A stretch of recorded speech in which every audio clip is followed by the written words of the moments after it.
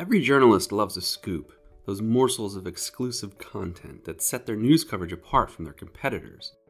But not even the biggest news organizations can cover every story. They need help. What this means for a newsroom's technology is that its content management system must have an easy way to ingest content from external contributors. I'm Greg from SourceFabric, and in this tutorial I'm going to teach you how to ingest content into Superdesk, our award-winning open source headless CMS. In Superdesk, you can pull content from just about everywhere, such as emails, a newswire service, and even a supported social media account. In this demo, we'll learn how to ingest from an RSS feed. To ingest a new RSS feed, navigate to the hamburger menu at the top left of your Superdesk workspace. To add a new source to ingest from, click Add New in the upper right-hand corner. First, set the status. If the status is active, Superdesk will ingest from this source. If it's closed, Superdesk will not ingest any content until it's reactivated. Closed sources are saved and can be reopened at any time. Next, we need to name this new ingest feed.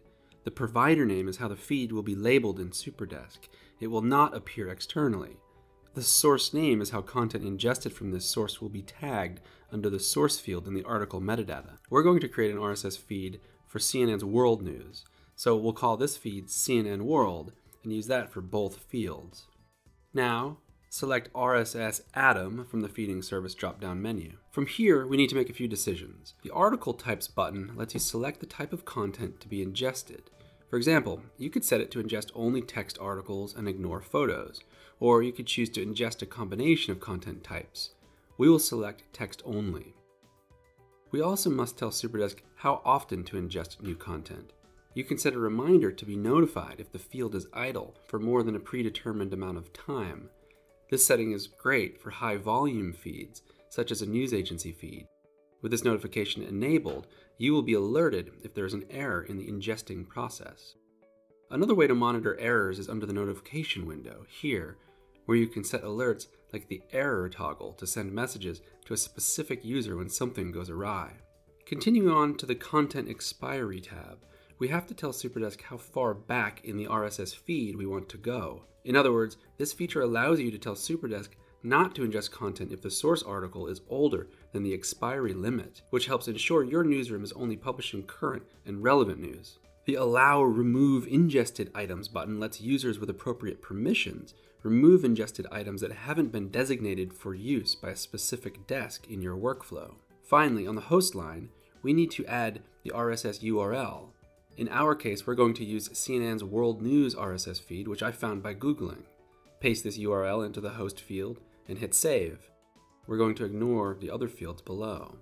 With the setup complete, there are two ways to view your new ingest feeds out of the box. From your ingest dashboard in the settings menu, you can view the individual feeds by hovering over the ingest source name and selecting the Go To Items icon.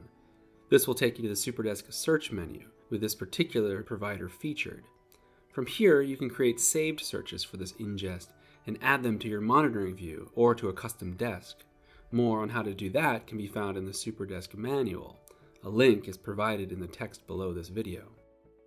You can also click the Search button, the magnifying glass, on the navigation pane in the Superdesk workspace, which will show all of your enabled ingest feeds. This is just an introduction to the ingest capabilities of Superdesk. Additional features can make your incoming content even more customized.